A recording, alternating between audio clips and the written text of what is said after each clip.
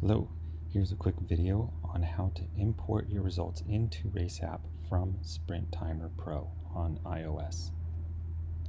Once you record your race as normal in SprintTimer, go to Results, then Base Videos, find your most recent video, find the start of the video, find the first finisher. Sorry, the quality on this particular import is pretty bad. Yours will be much better. Mark the first one, click New List Times Only. Then keep marking each of the finishers.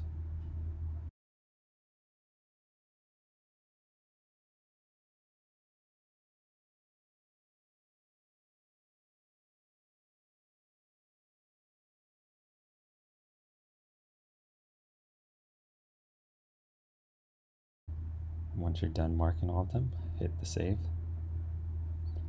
Make sure you have CSV, no images, base video, no. Tap save. Click copy.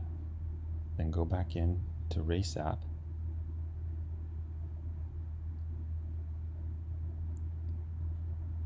Type import times. Tap import times, that is. Paste in your results, hit save, and you're done.